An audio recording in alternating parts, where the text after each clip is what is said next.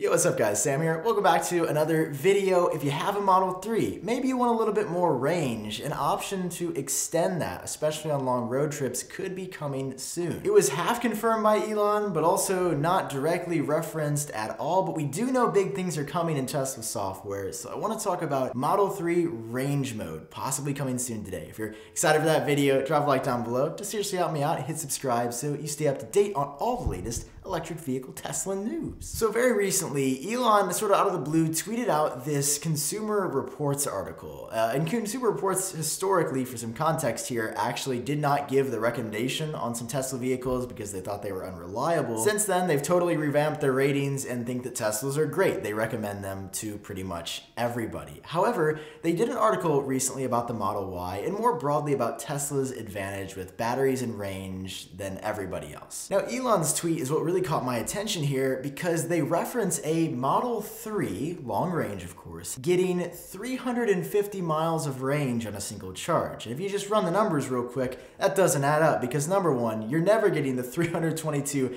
advertised miles that Tesla says you're going to get on their website, even in perfect conditions. And number two, that's not rated above 322. So that's the highest. Usually you're gonna get probably about 280 to 300. 350 is a number that nobody's really ever gotten on a Model 3 to date. So already that was a bit confusing, and then there's a follow-up blurb a bit lower in the article that talks about long range mode. And they say that this, although it may degrade your battery a bit faster, is how they achieved 350 miles of range on the Tesla Model 3. Now, as you know, there isn't a range mode on the Model 3 right now. That is a feature exclusive to the Model S and to the Model X that essentially does two things. It reduces the amount of energy that goes to your heating or cooling system, so it's not going to work as effectively, and reroutes that to the motors. And if you're in an all-wheel drive dual motor vehicle, it also makes sure that the torque is tweaked to be a bit more even and less power hungry. Even at 100%, there is no way that you're getting 350 miles of range on a Model 3 in its current state. That's just not possible. But with all these upgrades to the Model S and the Model X recently through software making them more efficient, Tesla last year releasing 2 power boosts, increasing the acceleration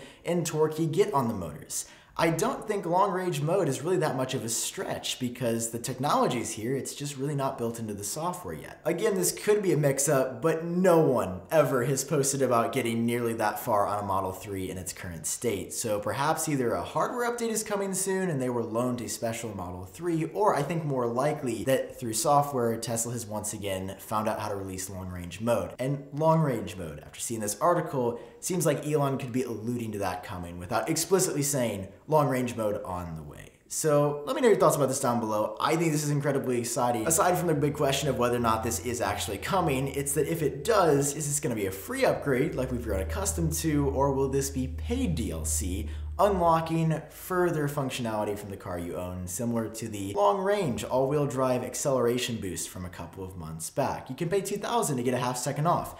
Maybe you're paying $1,000 to $2,000 again to get a few extra miles on the same battery. I'm very interested to see how this plays out, and I'll keep you updated as we see more, but I have a good feeling about this one. I think long-range mode, it's already in the S and X. I think it's almost inevitable until we see something like that on the Model 3. So that's all for this video. If you enjoyed it, drop a like down below, hit subscribe for more. I've been Sam, hope you're doing well. I'll see all of you in my next video.